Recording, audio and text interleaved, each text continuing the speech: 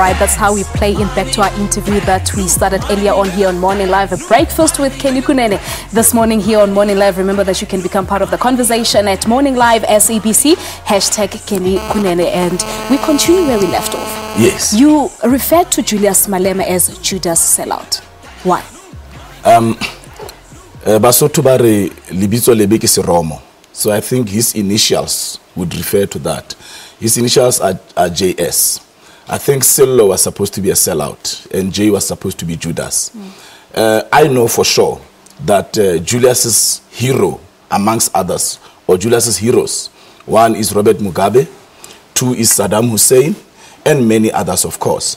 And I know for sure that Julius' hatred for white monopoly capital is in his bone marrow. But how do you know? I know for sure that Julius's hatred for white people is in his bone marrow, because these are the discussions that we had, the conversations that we had. The naming so those are the things that you looked at and talked about while you were still a member of the EFF. Exactly. And you were part of those discussions. I was part of those discussions because we said, I said that we should have white people, we should also recruit white people. But Julius said, no white man is fighting for economic freedom.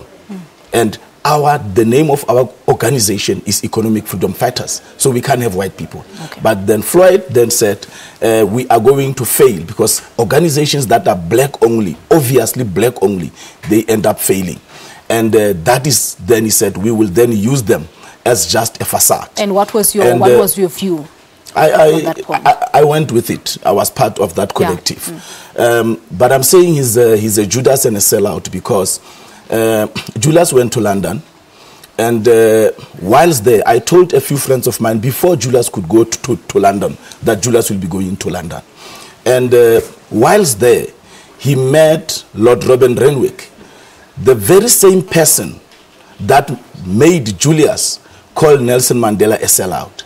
And however Julius tries to spin the issue of Nelson Mandela, I know that he does not believe in the legacy of Nelson Mandela. Because him and Floyd, when I defended the legacy of Nelson Mandela, they gave me a DVD that was shot by Eric Mieni on mining, where Nelson Mandela appears out of prison saying that they will nationalize. And coming from London saying that the hatred of the captains of the industry is of nationalization is so visible that you can cut it with a blade. Now Julius goes to meet the same people that made him call Nelson Mandela a sellout. And when he comes out of that meeting with the same man who has been part of British expansion in Africa, who is an imperialist and a white monopoly capitalist, he has a meeting with this guy. A platform is created for Julius to go and say three things. We know that the Chatham House was set up by Cecil John Rhodes, who named Zimbabwe after himself, Russia. And we know that Chatham House leaders hate Robert Mugabe. So the first thing that they said to him, you have praised Robert Mugabe with his land reform. Go and criticize him. London, America and France, including Western Cape, white monopoly capital, believe that South Africans vote for the ANC because of the legacy of Mandela. Yeah. So they had Julius trample on it in London. And also to say that he'll go into a coalition only with the DA. So that is why I'm calling him a Judas and a sellout. And when he came back from London, you must listen to his wording, choice of words. He uses the same words that Nelson Mandela used when he came back from London. He says he's proud to have met the captains of the industry. That is how Nelson Mandela described the people that he met in London. He described them in the same way. However, Nelson Mandela was very clear that we are changing our economic position because we want to build a better future for South Africans. He did not sell out. But Julius comes back and he wants to portray a different picture to what he went to London for. He came back and he has insulted, he has spit on the blood of the O.R. Tambos, on the blood of the Solomon Mahlangus. He has absolutely no right to call himself a revolutionary or to even name Fanon, Che Guevara, and all these revolutionaries who have shed their blood in the name of economic liberation. So basically you're saying that he's been influenced by what you refer to as the white monopoly capitalist. He was not only influenced. Judas is gone. There is no revolutionary left in Julius. All right. That is why I told friends of mine after he did that press conference at Alexandra, after the elections, when he told the nation that he has given a condition to the DA, I said to my friends, an hour after that interview, Julius is going to change his tune on this condition because that is not his decision. And the following day, Julius changed his tune on Herman Mashaba because it's not his decision. He did not give conditions when he was in London. He was giving conditions. So he is a sellout and he's a Judas.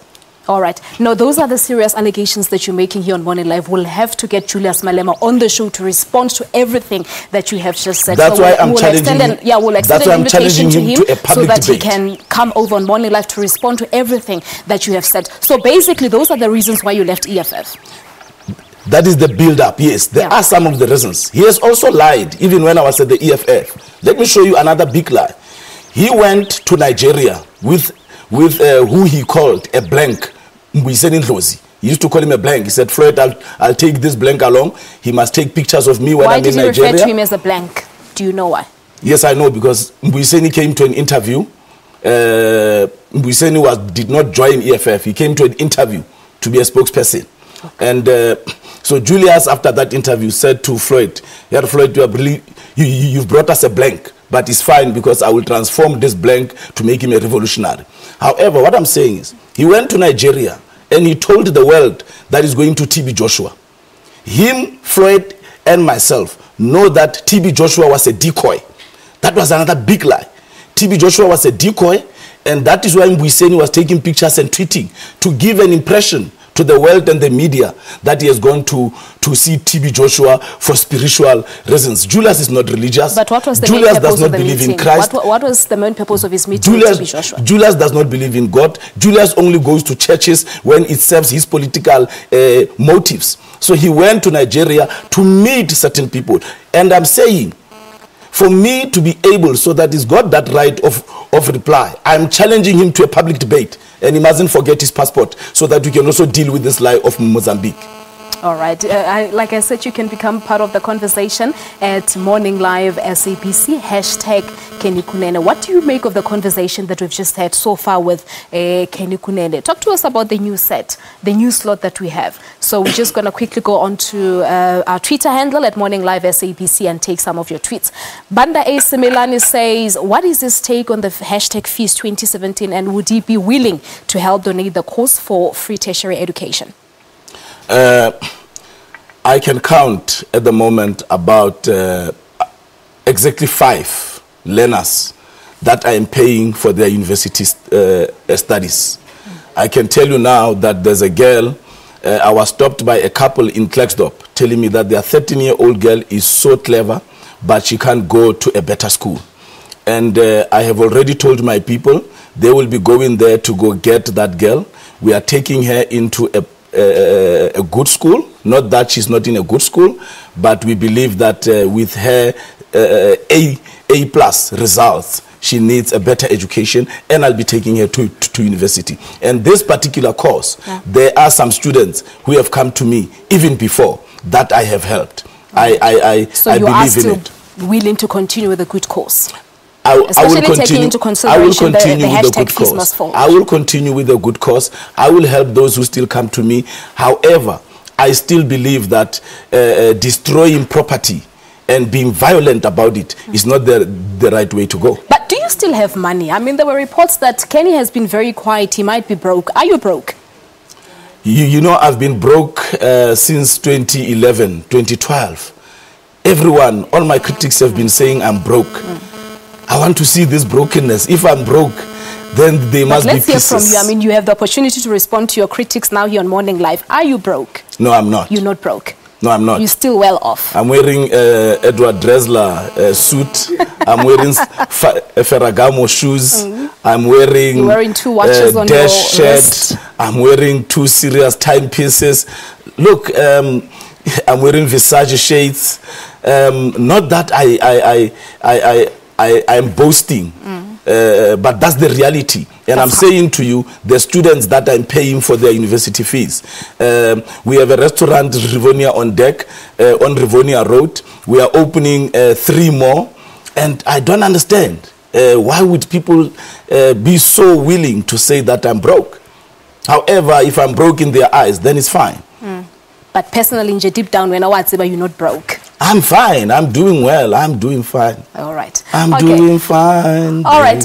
Let's just go back to your tweets at Morning Live SABC, hashtag Kenny Kunene. That's real talk right there. That's from Peter Habo. Keep the tweets coming as we take a break here on Morning Live. We continue our conversation with Kenny Kunene. Don't go away.